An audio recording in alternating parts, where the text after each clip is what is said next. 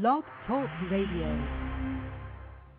Hello everyone, this is Laurie Smith on Blog Talk Radio, and it is Friday, March 5th, and 5:30 in the morning here in Calgary, Alberta, and I'm just so happy to be here. This is One Child Abuse Survivor to Another, and we're on for 15 minutes this morning, just continuing on with our topic that we were just kind of working through this week and a little bit last week, and actually, yes, it was the last couple of weeks, Understanding Child Maltreatment and Juvenile Delinquency, Foundations for Effective Responses, and I found this article at www.cwla.org,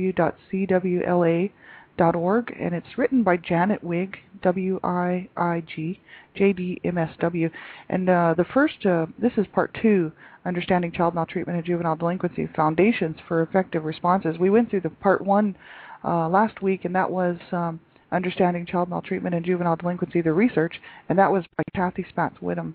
And so, just some interesting information, and I'm happy that you can be here.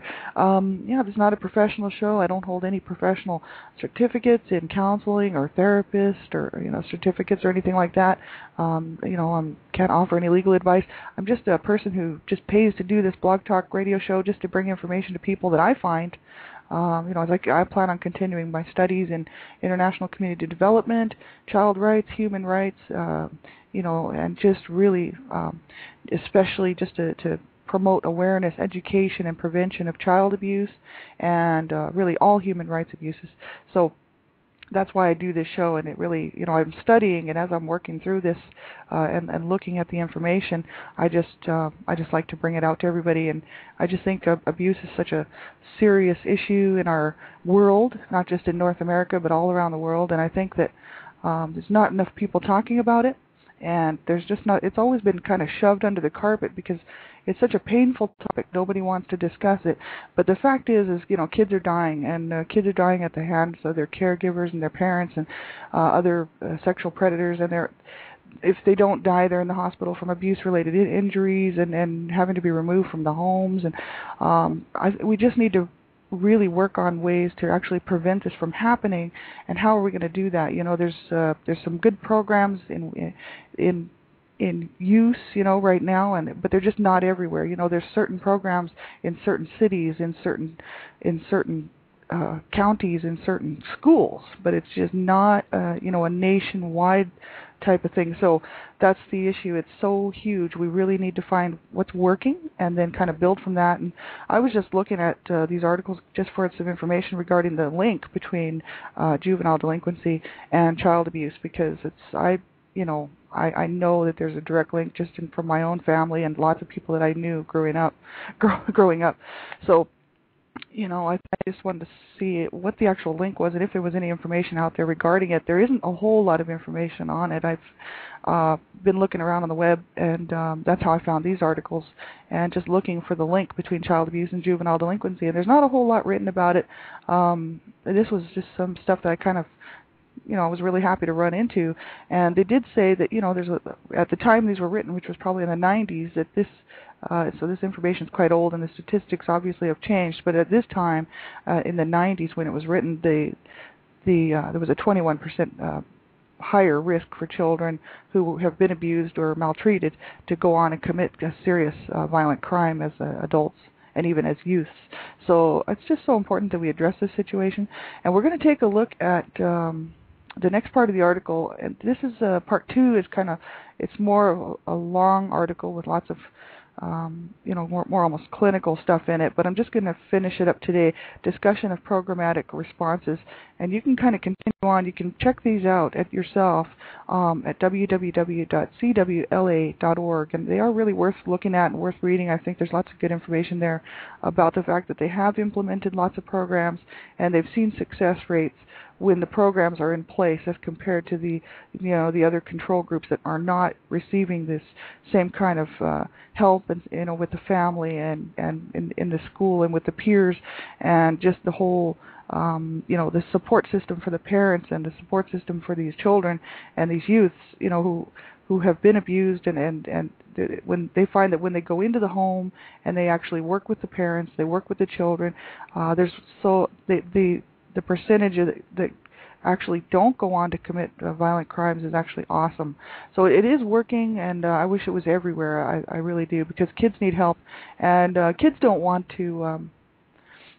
They don't. I can't imagine a child actually wanting to go out and just on purpose ruin their life by committing a violent crime or ruining someone else's life. You have to wonder what kind of a home that these children are coming from, what kind of a home these people grew up in. You know what I mean? And I think about that stuff because I know, just growing up in my own home, what was going on in there could cause anybody to go out and do a violent crime. And so I just know it happens, and I know that there's so many people out there dealing with it. So I'm going to read right from the page. Just listen at your own discretion, please. If it's something that is going to bother you, then, a subject that is just so sensitive for you, you wouldn't be hurting my feelings by turning it off. And you have to know what's good for you to listen to. And if you're a young person, especially a really young person, child, make sure that you get someone to listen to this with you, because, they can help you with questions and help you find more information on it. Abuse is a really sensitive topic, and I just want everybody to be in a safe place, so you have to listen at your own discretion, and just make sure that you're okay to be listening to this. So I'm glad you can join me. Discussion of programmatic responses. A review of preceding prevention and intervention programs, although only a sampling of existing programs, illustrates that there is much that should assist the child welfare, juvenile justice, and related systems to develop a strong continuum of programming in each community to prevent delinquency. It has been pointed out that many of the risk factors for child abuse and neglect are the same as the risk factors for future delinquency, and that factors exist in common between the early onset and older juvenile offenders. Effective programming targets risk factors in multiple domains and includes, whenever possible, a focus on both the child and the family. Elements of effective programming can be summarized as programs that address the entire context of child and family functioning, provide support for parents, provide parent education, focus on improved parent-child interaction, include good individualized assessment of the child, identify risk factors and needs, target risk factors at the child, family, neighborhood, and peer level, and involve a multi-model approach, draw on community support, and integrate the services of schools and the juvenile justice and child welfare and mental health systems. Emphasize behavior skills development for both parent and child, and direct activities to long-term outcomes for children. For example, reduction in exposure to abuse, neglect, and violence in the home, reduction in delinquent behavior, and school success, school competency. The need for good individualized assessment of the child cannot be overemphasized. A program with proven effectiveness still needs to be a good match for the particular child, tailored to address the child's needs. The focus on early onset offenders, using risk factors to determine the level of intervention and placing high-risk offenders in a long-term intervention, has received national attention due to its promise as a delinquency prevention strategy. This strategy raises important considerations. Leber and Farrington note that there is a need for additional screening methods to identify very young offenders who are at risk of becoming serious and violent juvenile offenders. They state that although a few screening methods are available based on known risk factors, more needs to be done to evaluate their predictive utility. It is also important to remember that it is the accumulation of multiple risk factors across multiple domains that places children at high risk of delinquency, not the presence of one or two factors in one or two categories. As to targeting children for long-term intervention, it is important to reserve this for the very high-risk offenders, to be conscious of unnecessary labeling, and to deliver a program that presents children with a panoply of positive experiences in school, sports, arts, and other extracurricular activities, with the opportunity to help others, with positive role models and with skill-building activities, rather than just a focus on their delinquent behavior. And I know I sure wish that someone would have stepped in with our family, because none of us got any help at all. We were just kind of going through on our own, dealing with everything. Our parents, they were told to get help, and they only went to like 2 counseling sessions, and then we moved, and we got out of the system, And it's unfortunate, because my brothers, I really attribute that to the death of my brothers. because, one went on to kill himself at the age of 33, suicide. He was a cocaine addict. The other one went on to continue using prescription meds and, illegal drugs as well, and died of a drug overdose in a shelter in Calgary at the age of 43. And another brother of mine was killed, and whether it was murder or accident or whatever, they never really knew the whole truth on it.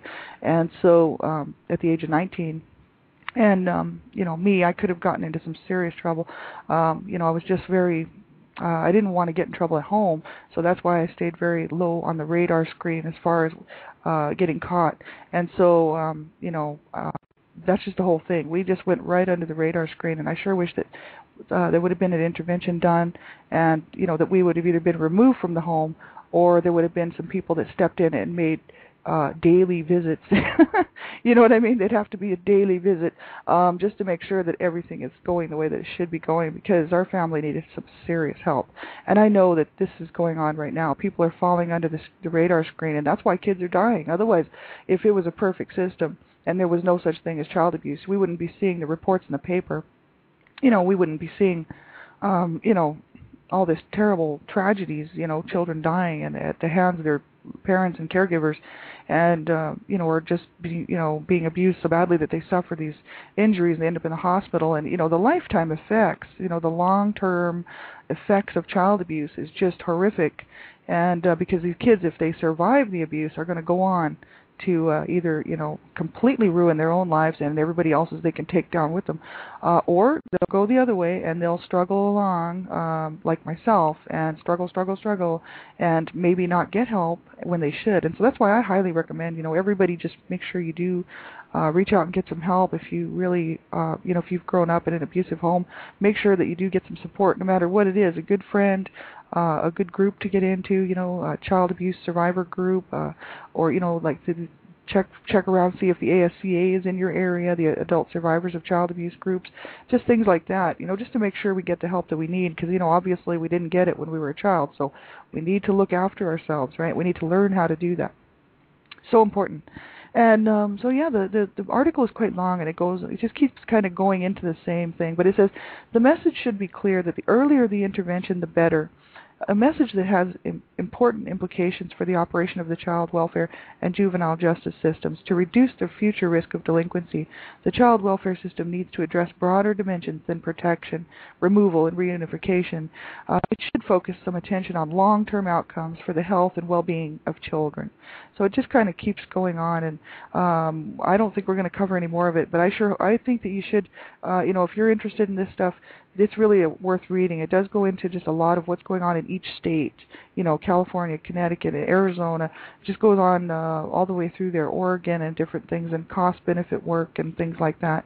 Washington State, and they start looking at numbers and whatnot, right? But you can definitely go and check that out, www.cwla.org, and I highly recommend it. Next week, Monday morning, we're going to look at understanding crisis, and especially to do with family crisis. Our family was always at a crisis, and we never did ever get out of a crisis.